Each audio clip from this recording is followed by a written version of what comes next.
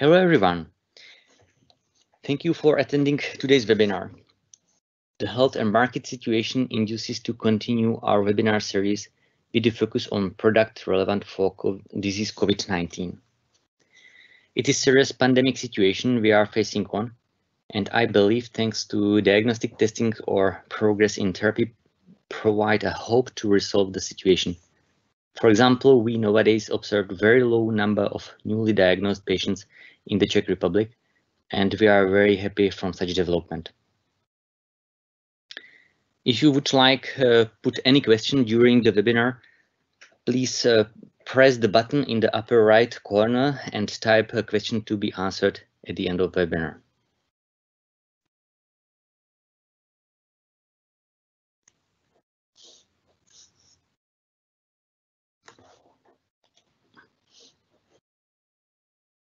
It is a challenge for us, for BioVendor, to offer assays for in vitro diagnostics for research purpose or immunoreagents, which are connected to disease COVID-19.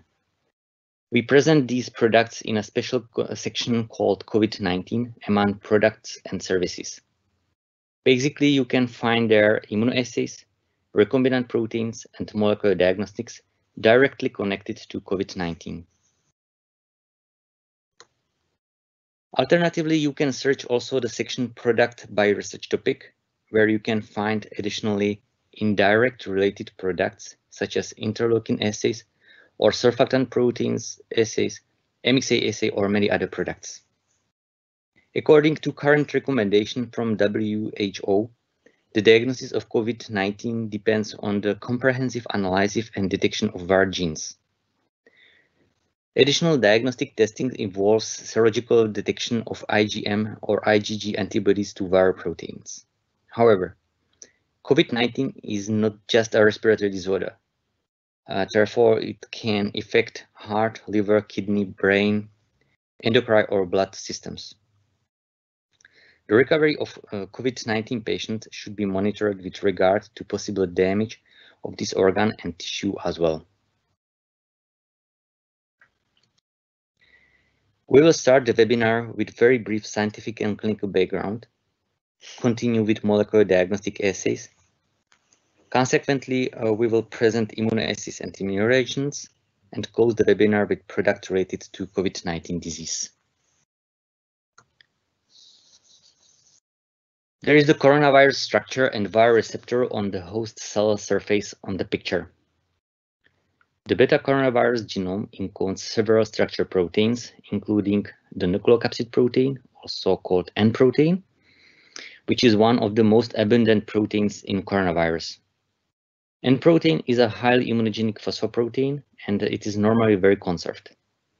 It is bound on viral RNA, and they both create structure called nucleocapsid.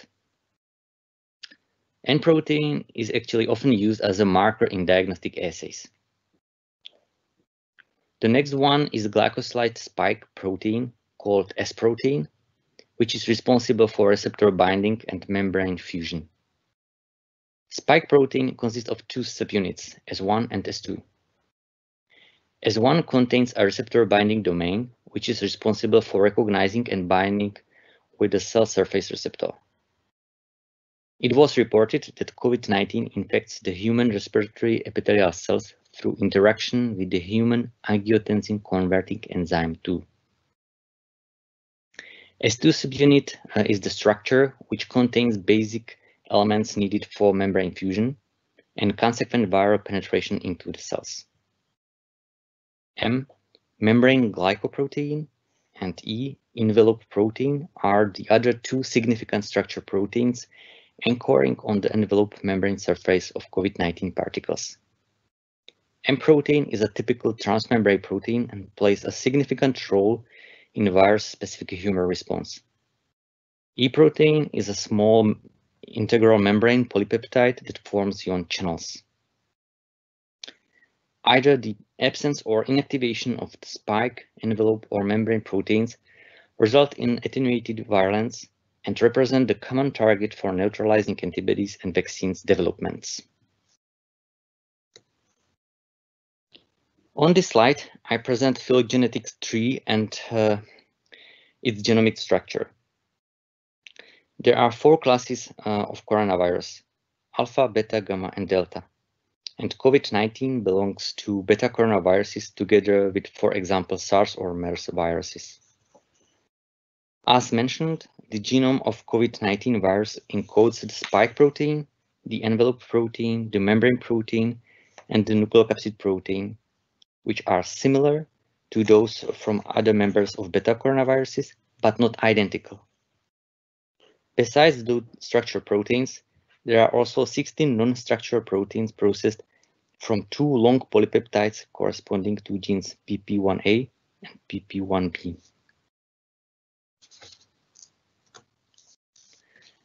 In February 2020, the International Committee on Taxonomy of Viruses announced that virus was named Severe Acute Respiratory Syndrome 2, SARS-CoV-2, and on the same day, WHO named the disease as coronavirus disease, COVID-19. For communication purposes, the virus should be referred as the virus responsible for COVID-19 or the COVID-19 virus. And for the disease should be referred as COVID-19 disease. This helps the better differentiation between virus and disease. There are several guidelines you should take in account, especially WHO or from Pan American Health Organization, or also information about laboratory assays from European Center for Disease Prevention and Control. These guidelines provide information about requirements on assays for clinical practice. On the picture, there is variation of the level of SARS-CoV-2 RNA and protein antigen and IgM and IgG after infection. The blue line represents the presence of both viral together with the protein antigens in a combined nasopharyngeal or oropharyngeal sample. The green line for IgM and the red line for IgG represent antibody kinetics in serum or plasma. According to the current guidelines, 2 major methodologies can be used for confirmation of viral infection. Either reverse transcription quantitative polymerase chain reaction, RT-qPCR, as the gold method, and serological immunoassays that detect viral-specific antibodies, IgM and IgG. The guideline for diagnosis of SARS-CoV-2 infection recommended by WHO depends on the comprehensive analysis and detection of viral genes, especially the envelope, E gene, and the RNA-dependent RNA polymerase, also called RDRP gene. RT-PCR method is used for the detection. Alternatively, the detection and analysis of the N gene is recommended. Additional diagnostic testing involves serological detection of IgM and IgG antibodies to viral proteins, but its clinical or diagnostic use is just complementary method to RT-qPCR and should respect its 7 or 10 days delay in release after infection. The seropositivity is generally very low at the onset clinical symptoms.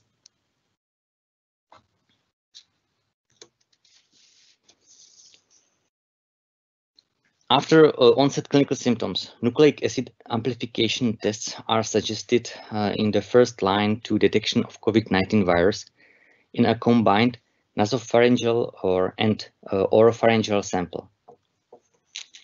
At least one target is requested for screening and another one in confirmation test.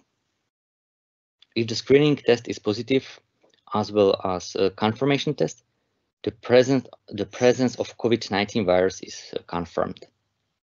If the screening test is negative, the patient is considered not to have COVID-19 virus. If the screening test is negative, but there are strong clinical symptoms, then another confirmatory method is recommended. For instance, serology tests for anti-COVID-19 antibody testing.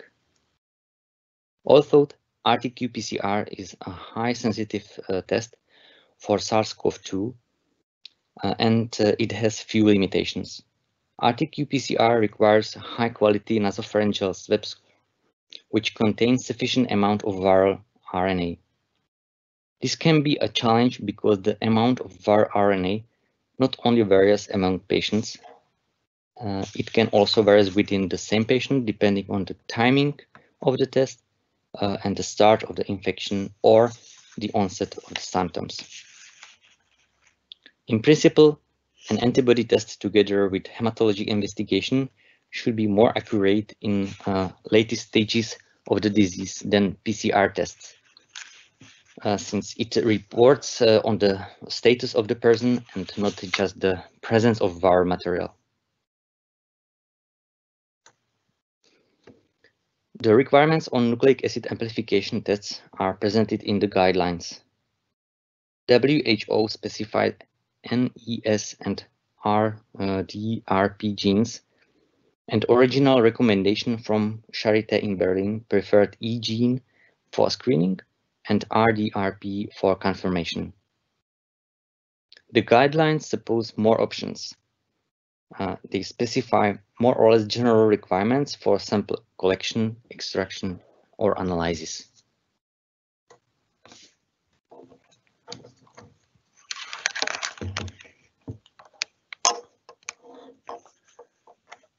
Talking about the COVID-19 diagnostics, we have to start with the PCR methods for the viral RNA detection. The real-time quantitative PCR is the gold standard for diagnosis and an infectious agent. Therefore, the RT-qPCR tests represent the frontline response to the SARS-CoV-2 outbreak. We are offering 3 different kits to cover a wide spectrum of customers, not only from hospital laboratories, but also scientists and researchers. Both routine diagnostic laboratories and academic institutions and universities are in the interest of our company.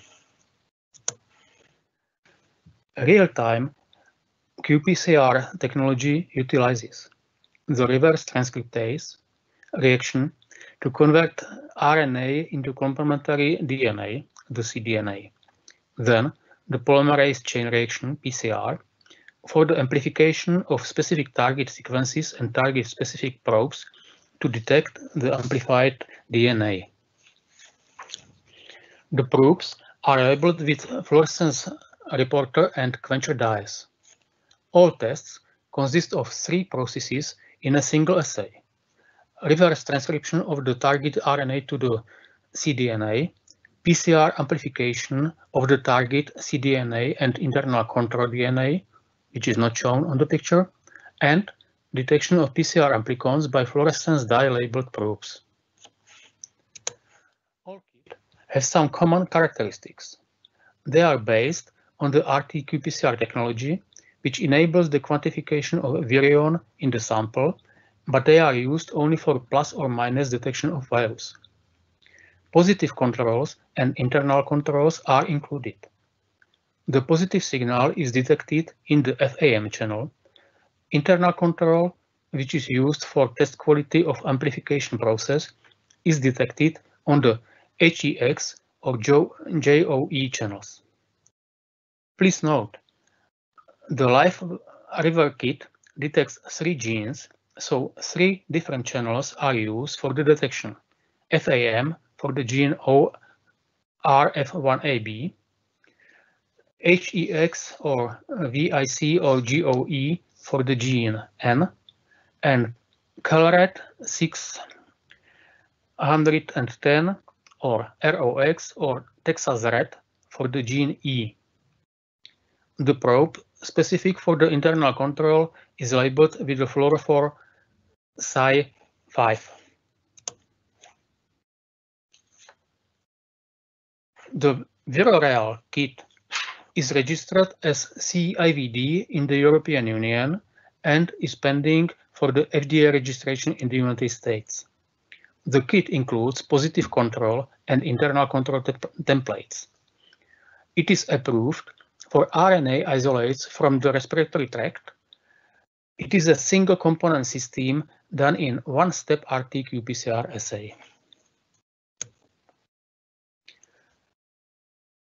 LifeRiver.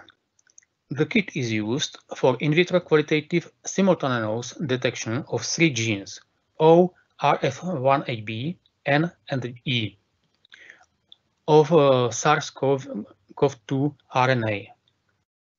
It has been validated for upper respiratory tract specimens.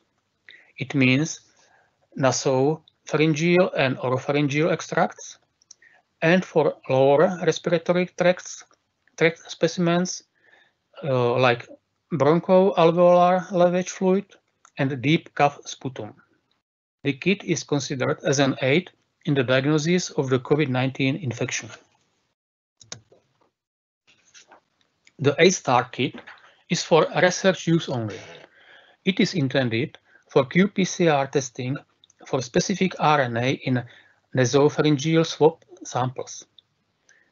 No cross-reactivity with SARS-CoV Classic and various influenza viruses, as well as MERS coronavirus, were observed.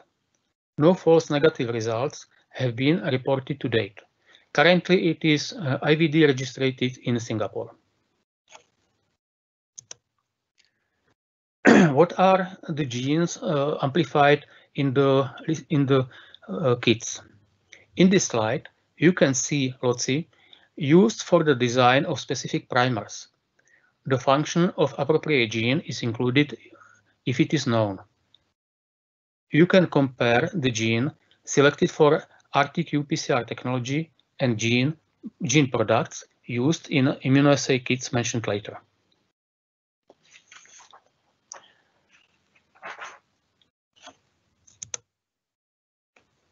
How the presented RT-qPCR tests differ from each other. You can see that the LifeRiver has been validated for the widest spectrum of respiratory sample matrices. However, we can expect that the other kits will be successful also on the same materials.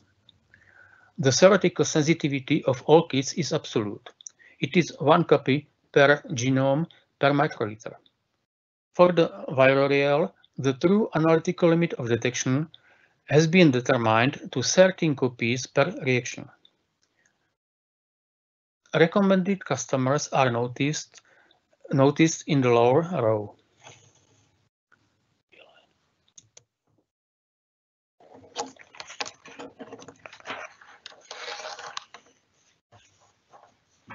In the next part of the webinar, I would like to introduce immunoassays we can offer for COVID-19 disease.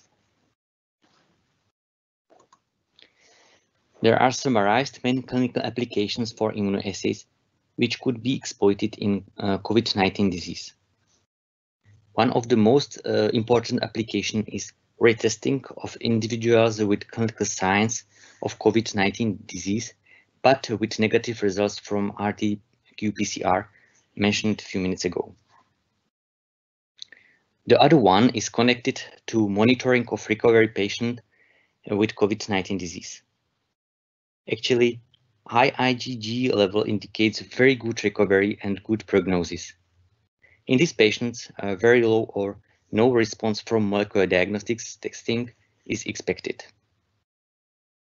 From epidemiological point of view, population screening provides information in progress in pandemic. Therefore, immunoassays can be used for this purpose. The last one selected application regards to preparation of plasma from recovery patient for COVID-19 therapy. The highest concentration of therapeutic IgG is expected in individuals with low or undetectable IgM class.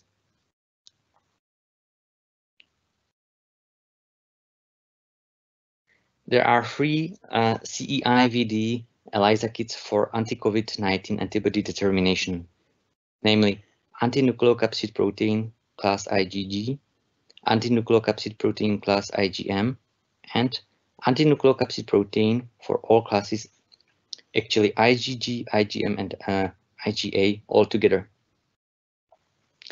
The kits do not contain standard or positive quality controls, but contain negative control. Therefore, we offer also relevant positive controls called humanized IgG or IgM monoclonal antibodies against nucleocapsid protein. The use of positive quality control improved the quantitative determination and allowed to calculate index of positivity, as you will see later. Another assay, human anti-S1 RBD ELISA kit, is research use only and determines IgG antibodies against receptor binding domain as the part of spike S1 protein. This domain is crucial for the specific recognition and interaction with human ACE2 as its receptor. The last immunoassay I'm going to present today is a sandwich ELISA kit for quantitative determination of nucleocapsid protein itself.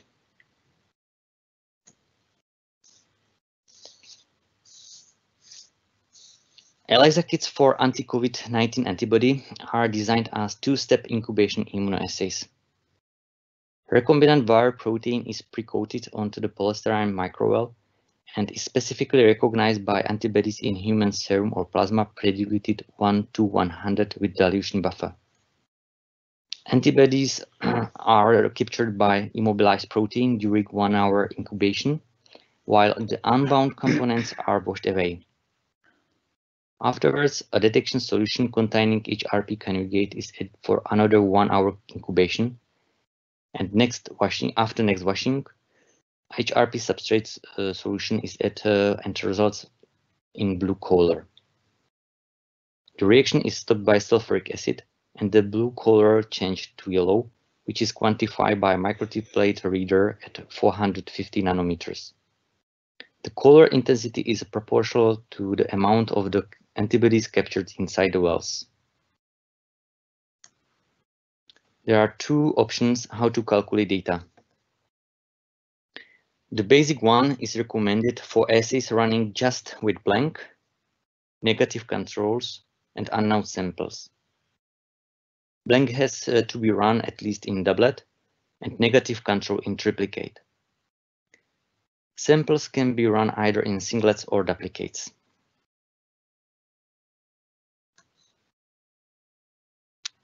For data assessment, negative control is used as quality control.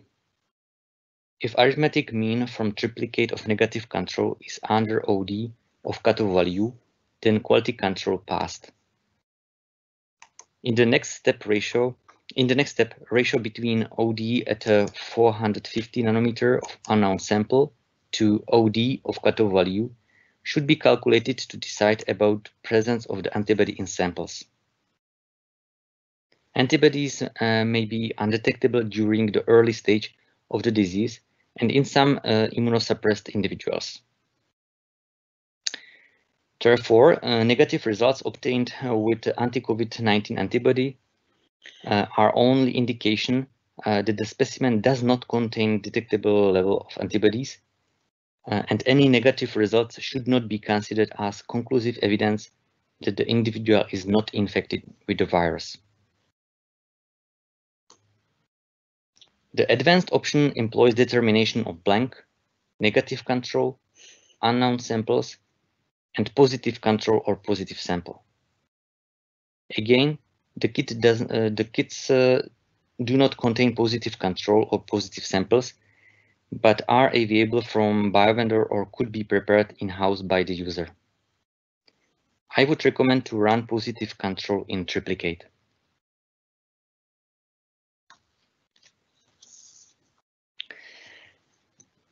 The data are treated in the same way as for the basic option to decide about antibody presence. Additionally, a user can calculate index of positivity for each unknown sample as the ratio between OD at 450 nanometer of sample and OD at 400 nanometer of positive control or positive sample. The index of positivity normalizes the data across plate or days.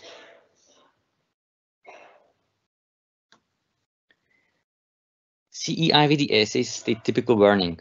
Establish your own reference range or cutoff value. We follow the same way and additionally suggest procedure for in-house cutoff assessment. The cutoff can be established from measurement of COVID-19 negative samples, for example, collected before the COVID-19 pandemic. The type of sample has to be matched perfectly to sample type of patient being determined. Arithmetic mean of OD of 450 nanometers plus 3 time standard deviation provide the cutoff value for reference. This is a summary from clinical validation as a part of CE IVD certification. Clinical validation study of the ELISA kits was conducted in 2020 in Shenzhen in China.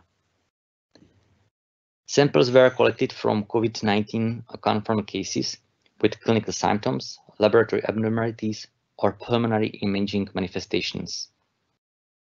It means the study covered severe or mild cases. No tests have been performed on specimens from latent infections or patients with the incubation period. The kit showed a higher positive detection rate in specimens from patients with delayed onset.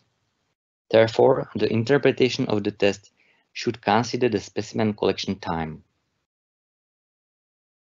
There was 511 individuals enrolled in the study in total.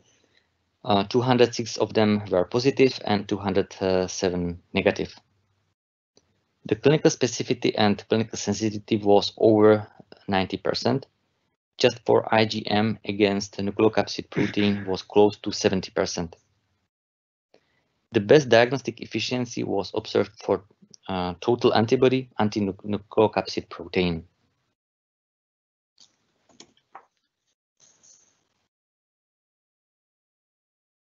On this slide, there are presented kinetic profile of serum IgM and IgG against nucleocapsid protein and spike protein RBD. There are 10 patients with severe disease and 13 patients with mild disease. The determination was carried in serum samples, which were collected 14 days or longer after symptom onset.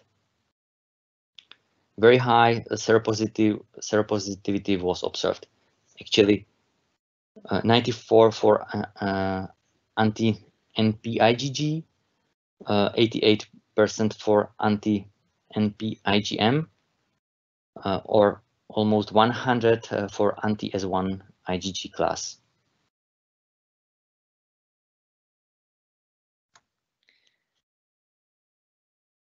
The immunoassay for quantitative determination of nucleocapsid protein is a high-sensitive sandwich ELISA assay with plate pre-coated antibody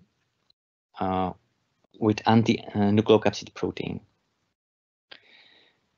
The antibody binds nucleocapsid protein from human sample. Biotin-labeled antibody and consequently streptavidin HRP are used for the detection. The kit contains calibrator, and the calibration range is from 31 to 2000 picogram per ml, and the sensitivity of the assay is about 5 picogram per ml. Despite a high sensitivity of the assay, the end user should consider that viral protein or RNA are just rare present in human blood. And on the other hand, BALF or sputum or nasal swab extracts are more relevant type of sample for such assay. The assay is more or less intended for research projects to better understand pathophysiology of COVID-19 disease. For instance, the results published in the Journal of American Medical Association showed small percentage of blood samples to be positive in PCR test, but also suggesting that COVID-19 infection sometimes may be systemic.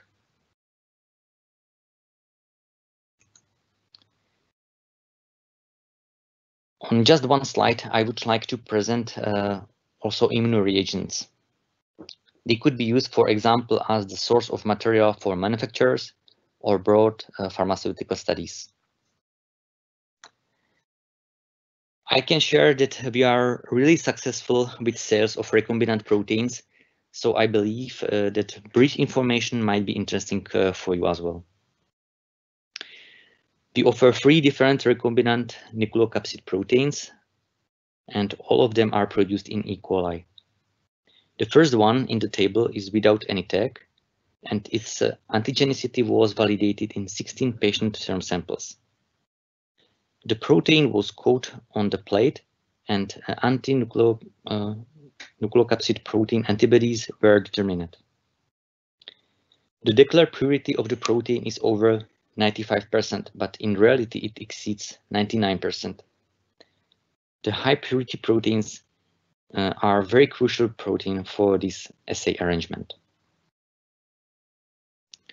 On the third position in the table, there's a mosaic nucleocapsid protein with immunodominant regions, which are fused to his tag at the C-terminal part of the protein. Mosaic protein actually means that the domains in the proteins are in another order in comparison to the original protein. Mosaic proteins therefore present epitopes which are normally available with difficulties. We also offer recombinant spike S1, spike S2 proteins, or angiotensin converting enzyme 2 with confirmed binding activity to COVID-19 virus.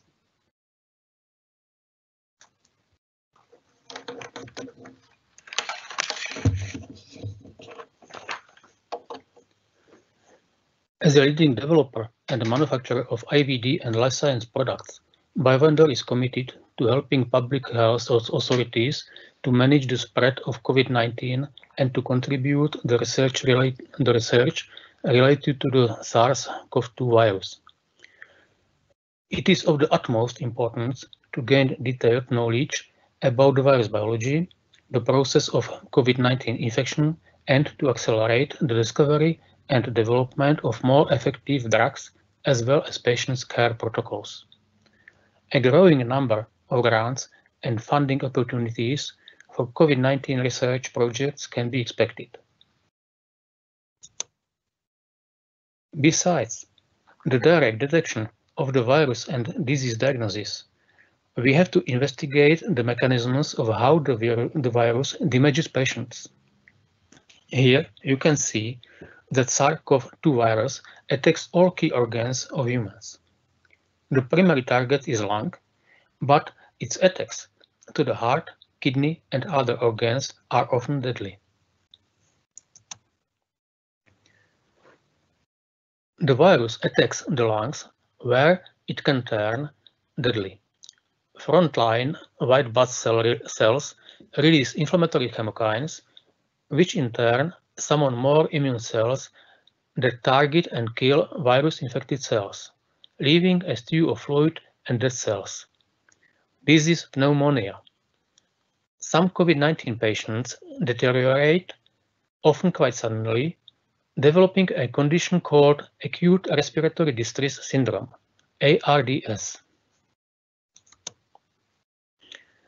Some studies have shown elevated levels of inflammation-inducing cytokines in the blood of hospitalized COVID-19 patients. It is often called cytokine storms and is known in many virus infection diseases. It is a disastrous overreaction of the immune system, also called cytokine release syndrome, CRC, or hyperinflammatory syndrome. The real morbidity and mortality of this disease is probably driven by this out of proportion inflammatory response to the virus, has been said. BioVendor offers a broad portfolio of cytokine ELISA kits, and here we present those which may be relevant to the COVID-19 patients. I would particularly mention the human interleukin-6 ELISA, interleukin-1 beta, soluble interleukin-2 receptor ELISA, and tumor necrosing factor alpha. In some people who survive ARDS brought on by COVID-19, lung fibrosis develops. Lung fibrosis means the scarring of lung tissue. The scar tissue can destroy the normal lung and make it hard for oxygen to get into the blood.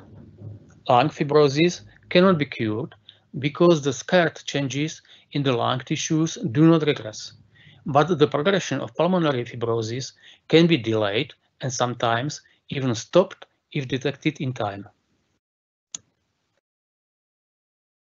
Soluble surfactant proteins, SPA, SPD, club cell protein, CC16 are important host defense components against respiratory allergens and pathogens. In serum, SPA, SPD, and another protein, KL6, can be used for the assessment of pulmonary fibrosis onset or disease progression. The protein SPD correlated significantly with anti-SARS-CoV coronavirus classic specific antibodies in the present SARS infection, in the previous SARS infection. It has been postulated that the treatment of ARDS secondary to coronavirus infection can be treated with instillation of surfactant preparations that contain SPD. We offer all those mentioned. We offer assays to determine all of those mentioned pulmonary markers. I think that the human surfactant protein D ELISA is the most important from this list.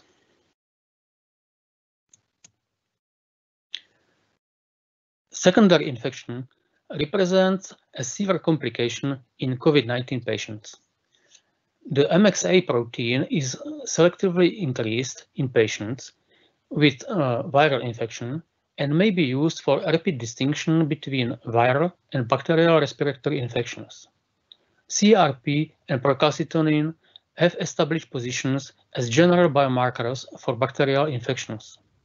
They play a key role in the identification of secondary bacterial infection and allow to prevent the complications associated with severe COVID-19 status. BioVendor offers ELISA kits for all those three markers for infection disease.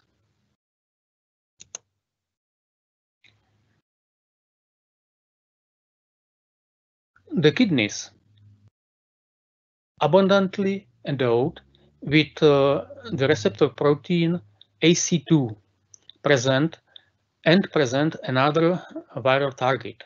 The lung is the primary battle zone, but a fraction of the virus possible attacks the kidney, and here you can see how particularly the acute kidney injury increases the number of deaths among patients with COVID-19.